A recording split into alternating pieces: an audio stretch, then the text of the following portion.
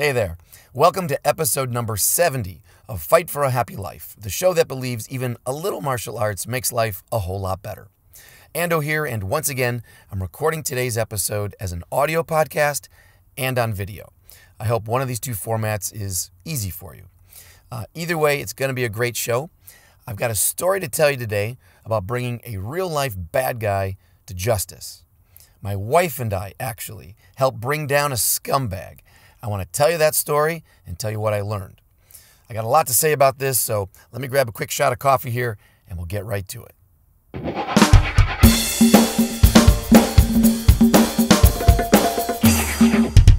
Okay, first off, the title of this episode is Catching Another Thief.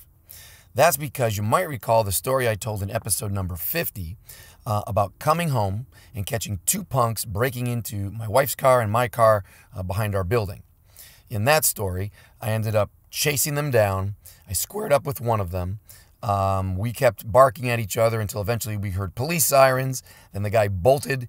I eventually had to ID him. The cops caught him, and they took him away. As a little update on that story, I still, even though this was almost 2 years ago, I still have not received my flashlight back or the multi-tool that were taken out of my glove compartment. So in effect, I still have been robbed, just not by the punks, by the cops. All right, so what happened this time? This time, I went to the movies with my wife. And if I should back up, I should back up here one step to let you know that I had thrown out my back. So I was limping. And my wife had just come back from a snowboarding trip the day before, and she had tweaked her ankle, so she was also limping. It was kind of a pathetic scene. So my wife and I are coming out of the movie theater. It's about 9:30 at night, and we're holding hands like a cute old couple. Anyway, we're limping along, and it was a cold night, so my wife didn't want to walk outside on street level to get back to our car. She said, hey, why don't we just stay to the underground level? So we're walking in the underground level of a parking garage, and that's when we heard it.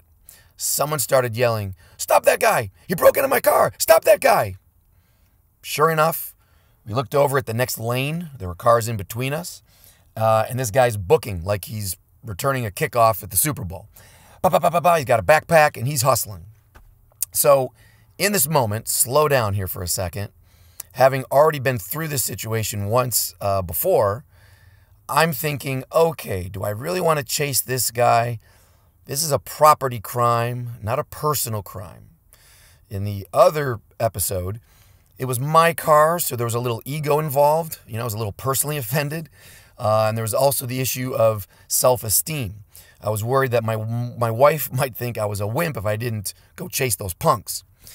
But in this case, it's not our stuff. It's just stuff. So as I'm kind of watching this guy run by, I'm thinking, I'm not sure if I'm going to... Too late. My wife takes off. So it didn't matter what I thought. My wife started taking off after the guy, and obviously now I'm in. 100% I'm in. All right, so she takes off. And as a funny side note here, it turned out that her intention was not to catch the guy. I, of course, thought that's what she was thinking. Her intention was just to kind of keep bringing attention to what was going on, to keep screaming, hey, hey, hey, and just kind of, you know, wave her arms and get attention. But I thought she was going to make a run for the guy. So anyway, we both take off, and I start hustling. And because we're in this underground lot, there's really only one or two ways in or out of this place. And the way out was going to be right in front of me. This guy was going to have to cross in front of me to get to the exit. So I'm tracking him. I'm ahead of my wife now. What the heck, I'm fast. So I get up to the front, and he stumbles. And by the way, that happened in the other story too. If you're a thief, you might want to practice your sprinting with stuff, because apparently it's hard to coordinate when you're under stress. So anyway, the guy, he's coming around the bend, and I'm lined up right with him. It's going to be a perfect tackle. And the guy stumbles. So he skids out on his knee for a second, and then he starts scrambling to get up. So I catch him about halfway up, and I just slam into him with my elbows. Boom! I just blast into him. The guy scrambles a little bit more, and I'm hovering over him. And as he's getting up, I just slapped on a seatbelt. Okay, so kind of a BJJ deal. One arm from behind over his shoulder and an underhook on the far arm on the other side. And I just start riding him a little bit. And I'm trying to keep it cool, right? You have an opportunity here. You could turn it into a choke. You can start punching him in the face. But I'm not. I'm just going to ride him for a second. I'm like, hey, get down, get down. That's basically what I'm saying. So as I'm riding him and putting some weight on him and I'm starting to buckle him down, I break him down to his knees. And then my wife jumps on the far side. So I've got the seatbelt. And I grab his far hand. We break him down. And ultimately we get him down on his belly. So now I've got the seatbelt. I'm sprawled out on one side. My wife kind of just put everything onto his far arm. So we have like a triple control on that far arm. I made it a point. Here's a lesson from the last episode as well. To always follow the hands. Watch the hands. I don't know if this guy's got a knife or a gun. So I not only have the seatbelt, but I also have a hand control on that far hand. And I've doubled up on my own hand, locked it in. So he's not doing anything with that hand.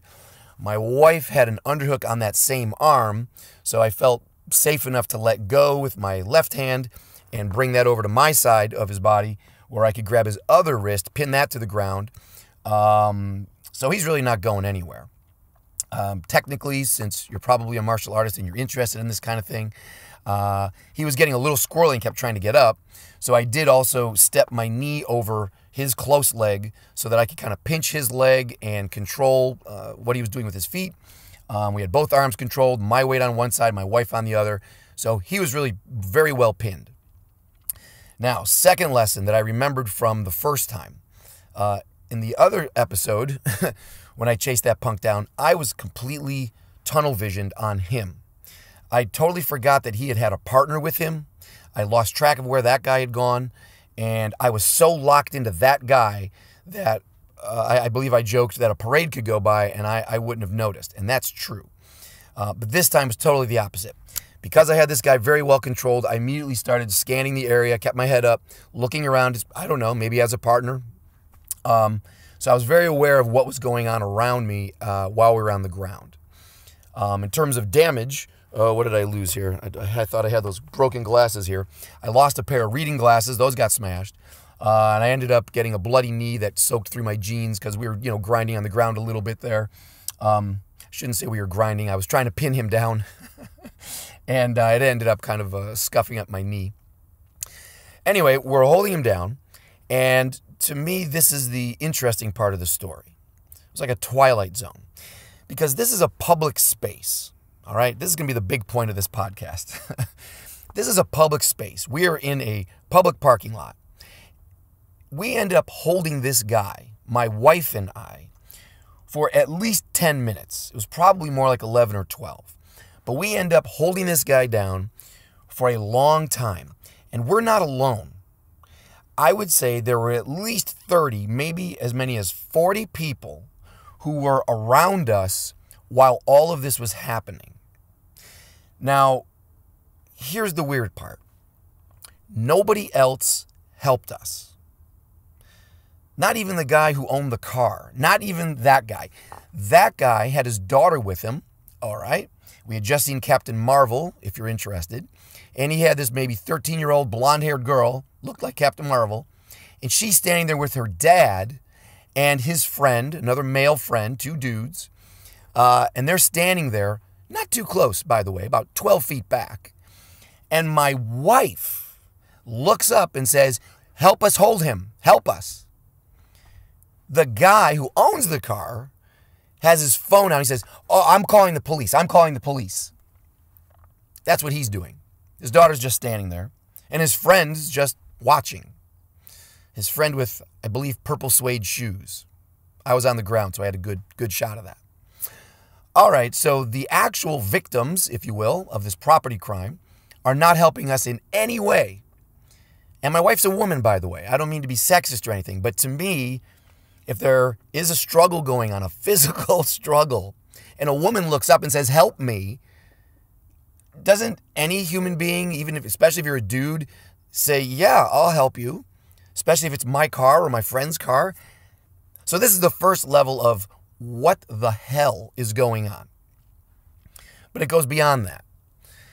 In this group of 30 to 40 people, all of whom are not close to us, by the way, they all have decided to stay back like 20, 30 feet. Behind me, to the side of me, and across from me. All around. In that group, there are at least 3 uniformed, badged security officers. Not one of them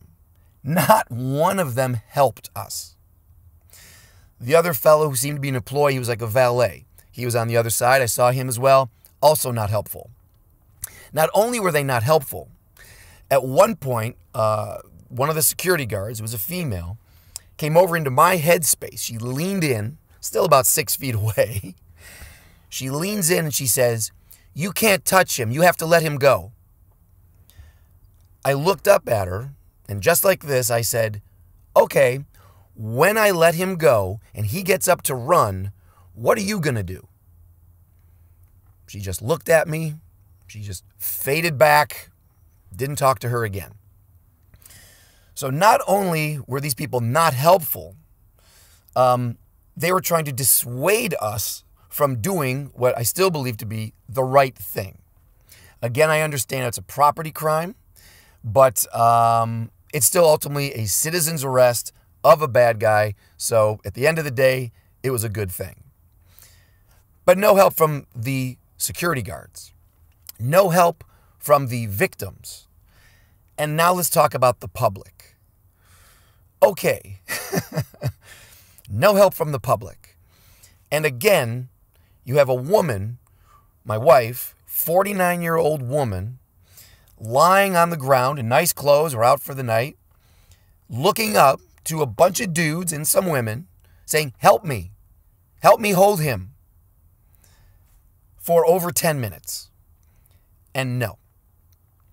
Now, there was one guy who, after about 3 or 4 minutes, he was coming out of the gym.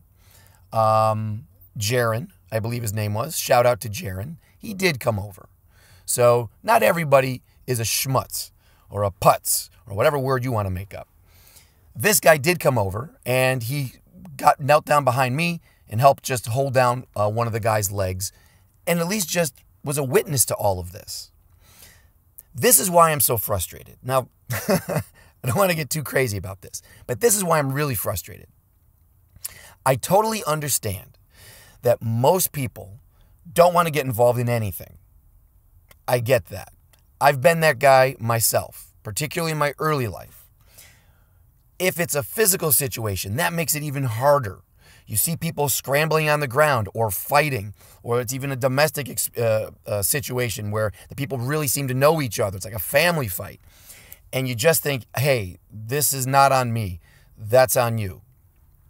I get that. I also get that even if you don't think the situation is relevant to you or is even that dangerous, I understand that when there is physicality and fighting and violence, that most people are not prepared for that in any way.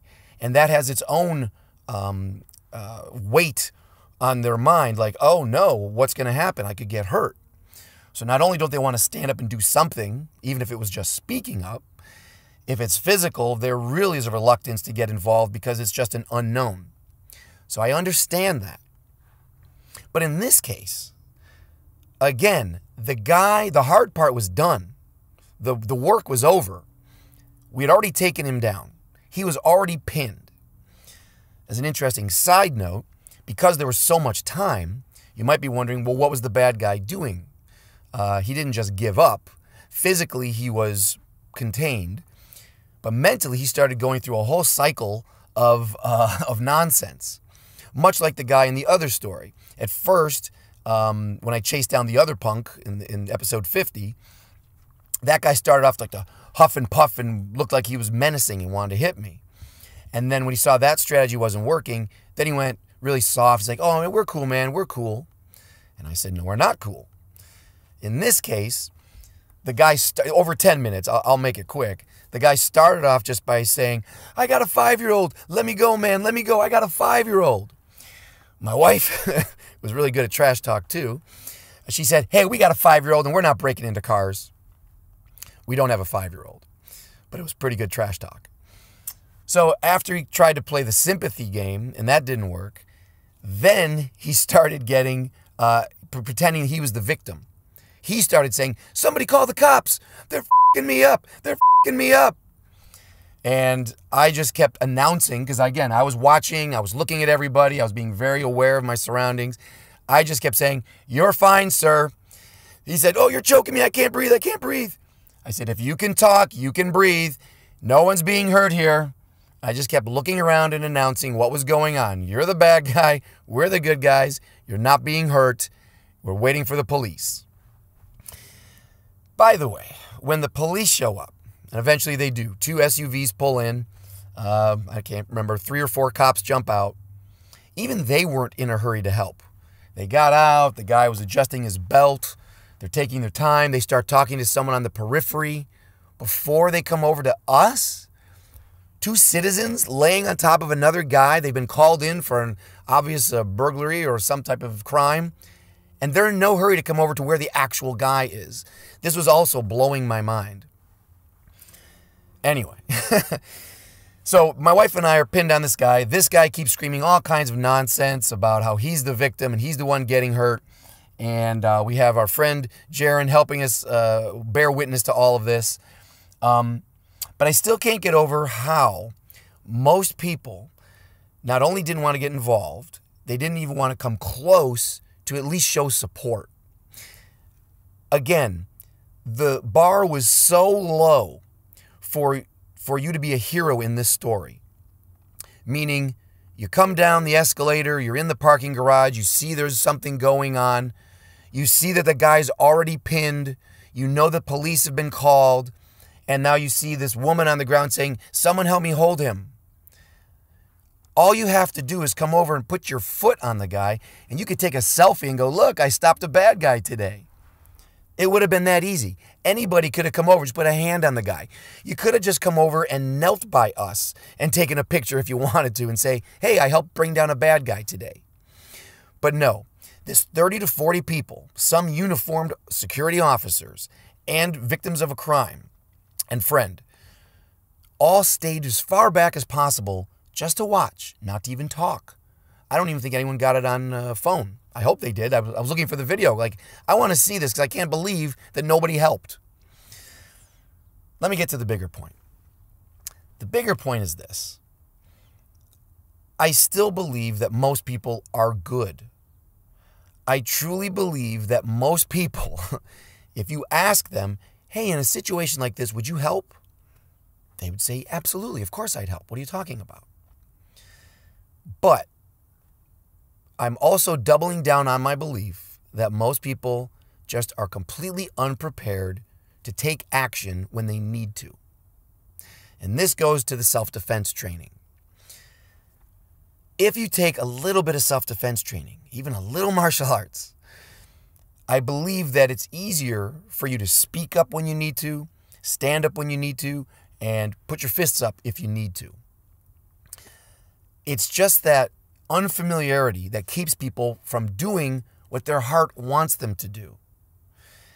This conflict between the heart and the head is just so sad to me.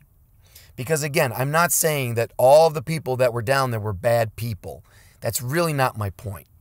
My point is that nice people don't know what to do, or they're afraid to do something, because our culture has been built up to not make noise, to not take action, to not make a fuss, to not get involved. What can we do about this? This to me is the greatest problem there is, because bad guys don't have this problem. Bad guys have decided, I will take action. I will do what I want. I will make noise and make a disturbance and make people uncomfortable and get what I want one way or the other. So how do we get team good guys to be able to stand up to the bad guys? Because it doesn't have to be everybody, mind you. We just need a few more to tip the scales a bit. Imagine that whole scene from the bad guy's point of view. He's in a public space. He had a leather glove on. He was smashing out windows, grabbing stuff and putting it into his backpack and moving on. In his mind, he must have thought, I'm not afraid to do this, even if there are people around, because I already know that most people, what are they going to do? They're not going to do anything. They're not going to chase me. They're not going to tackle me. They're not going to hold me. They're not going to get involved. So he feels completely free. Bad guys, I mean. They feel completely free to do whatever they want because experience has shown them that most people won't do anything. Therefore, they win. In this case, out of this 30 or 40 people, it happened that my wife signaled like, hey, I'm going to do something, which caused me to say, okay, well, then I'll do something. And that little bit of momentum tipped the scales just enough to grab this guy and put him down. And then that little action tipped the scales just enough to get Jaron to come over, and he helped us out. Not bad. It was enough in that case, but terrible percentages here, right? If you have 40 people and they all believe that they're good people, and I believe in their heart they are good people, but only 3 actually follow through on those good intentions, you can see the problem here, right? Wouldn't it be amazing? What if the story I told you was completely the opposite? What if the story was, hey, we were walking through this parking lot and suddenly we heard, hey, stop that guy. And as we turned around, there were already 4 people running towards us. And these people all got together, 30 or 40 people, and they made a human wall in front of the exit. And we all surrounded the bad guy and corralled him. And he never even got touched or hurt, but he knew it was over. So he put down the backpack and just put his hands up and said, okay, you got me. And then the cops came and took him away. Wouldn't that be a great story? What if every bad guy had that fear in his heart? Not just about maybe I'll get caught on camera, maybe somebody in the crowd will have a gun, maybe there'll be some cop nearby. What if every bad guy knew, man, if I do anything, I know this whole crowd's going to turn against me, and it's always going to be me versus team good guys. Can you imagine a world like that, where bad guys were that afraid to do something because they knew that all the good guys would absolutely stand up to them and take action? That'd be pretty impressive, huh? What can we do here? How do we solve this problem? It's easy to whine, but how do you solve this problem? I think it's not so hard. Number 1, I've already said, is preparation. If everybody was training in some type of martial art, right, using their body, practicing standing up, practicing the feeling of violence, using their body violently, explosively, managing someone else's body that's being violent, receiving an impact. I'm not talking about getting hurt.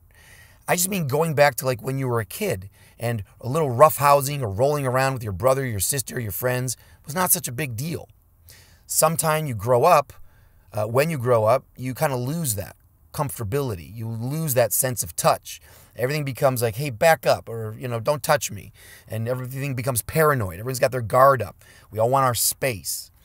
And then if you need to take physical action, that just adds another dimension of weird to the whole situation, which just slows you down as the good guy.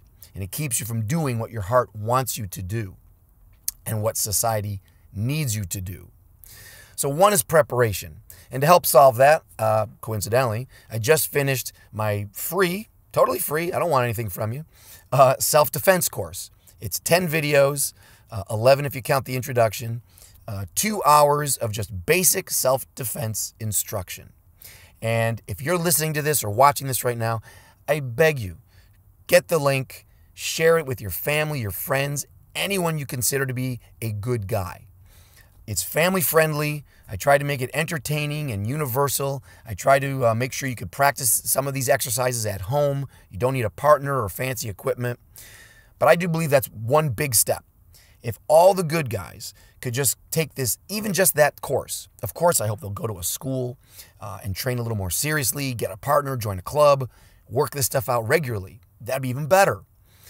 But if all they have is a link to that self-defense course and that helps in some way, I will die a happy man, I promise you. So number 1, prepare.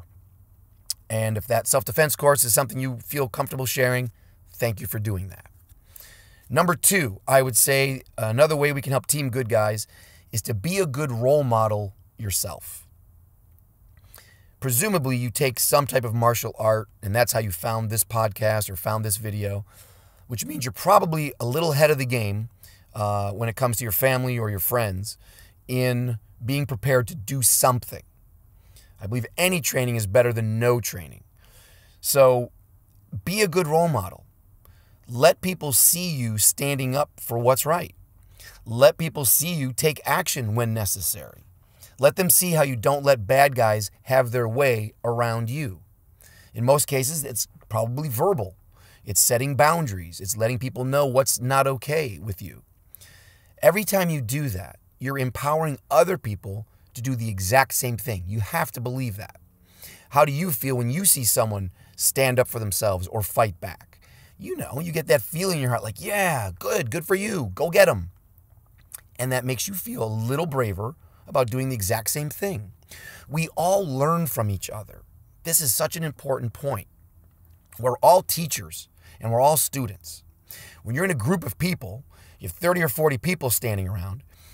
If you see the scales tipping, the mob mentality can work in your favor. Hey, we're all going to do something. We're all going to help. And that momentum pulls good things out of good people. If it tips the other way and no one's doing anything, or only one or two people are doing something, and it's not clear now, wait, who's the good guy here, who's the bad guy here, then good people are just frozen, and the bad guys are moving that ball down the field. They're still getting what they want. So if you are someone who is preparing, you are in martial arts, you are getting bolder and stronger and clearer about your purpose in life, well, let your friends see that. Let your family see that. Be the hero in your circles so that you can inspire everyone else around you to be a hero. I'm not calling myself a hero, by the way. I'm speaking in general. Third thing, just off the top of my head, the other way you can maybe help is at the very least, share those videos that you find.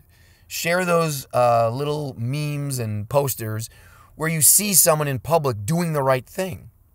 That might seem to talk about lowering the bar, but that's a really simple way to publicly show. You're on Facebook, you're on Instagram, and someone's got a clip of some citizen jumping into the water to save someone in a river. Okay, someone's making a human chain to pull some puppy out of a river. I'm obsessed with rivers right now because I'm parked to the LA River, next to the LA River here. I'm in my car, by the way, to keep me in the parking lot mindset. But you know what I'm saying. When you find these videos and these little clips going around, those should be viral.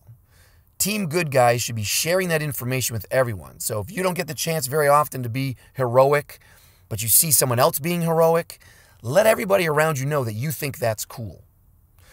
If someone's standing up for themselves, go over there and say, good for you.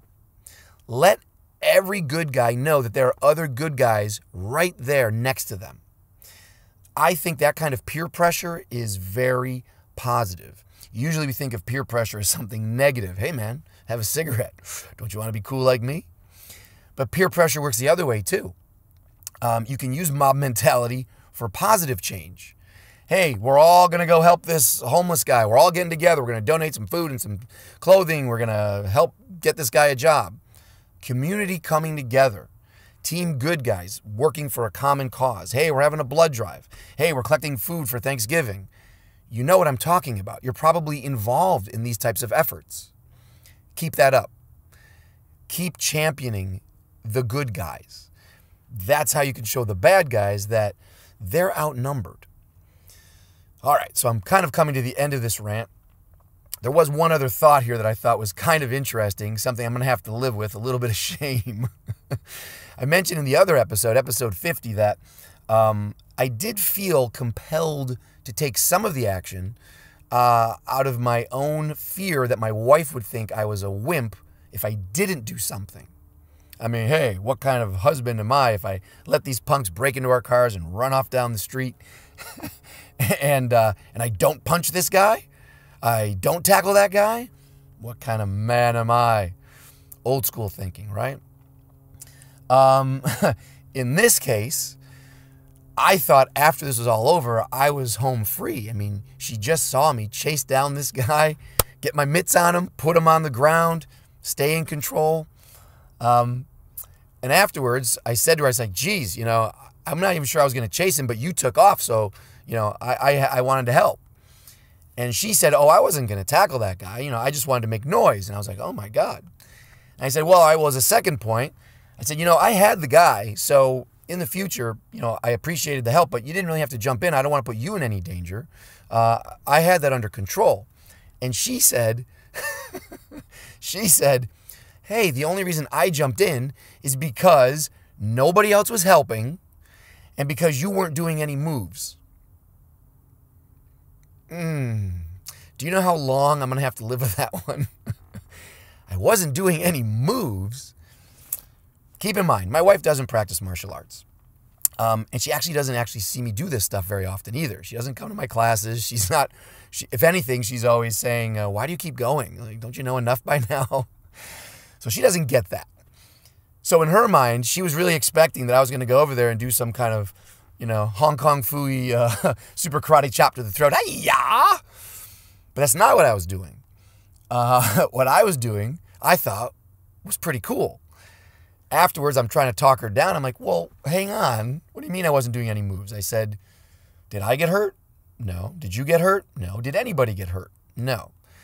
Did I hurt the guy? No. Did he have a mark on him? No. Is there any reason for him to sue us for being overly violent or aggressive? No. Is there even any reason for us to be on a police report? No. But he was contained and arrested, right? We did have him under control for 10 to 12 minutes, right? That is the move. Get it? That's the best move. If you go around wearing a black belt and wearing a jacket that says super cool fighter, and you go around punching people in the face when you don't have to, you might have some complications for that. You might have crossed that line from good guy to bad guy. You might have a little control issue on your soul. Anyway, that's just a little rant. I thought you might find that amusing. I still think the best policy is to do the least amount you have to make the situation work for you. All right, so let me wrap this up. I think I have one final thought here. My final thought. I think the big lesson here is you're on your own. You're born alone, you die alone, and in between, you're probably going to be fighting alone. Now, don't get me wrong. If you have friends who will help you, great. If you have family who will help you, great. If a stranger jumps in to help you, great. Just don't count on it.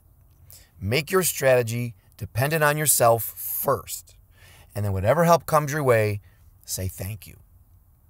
On that same point, I have another episode of this podcast that you might be interested in. Episode number 12. It's called The Blonde-Haired Warrior. In that show, I told the story about one of my neighbors, a young lady who got attacked in her driveway by a would-be rapist. She had a roommate that heard the whole incident through the door of their apartment. It happened right outside the door. Afterwards, when we asked, why didn't you do something? She said, I was too scared to open the door. You're on your own. Get it? But that doesn't mean we can't challenge ourselves to be a little bit braver. Challenge ourselves to prepare a little bit more to do something when we need to. Remember this. It's not enough to be a good person on the inside. It's what you show on the outside that makes a difference. So be good and train to do good. That's how we can all fight for a happy life for ourselves and for each other. All right, that's my rant for today. Now it's your turn. Feel free to leave me a comment underneath the video or over on the website for this podcast at fightforhappylife.com. Until next time, smiles up, my friend. Let that smile be your shield and your sword. Keep fighting for a happy life.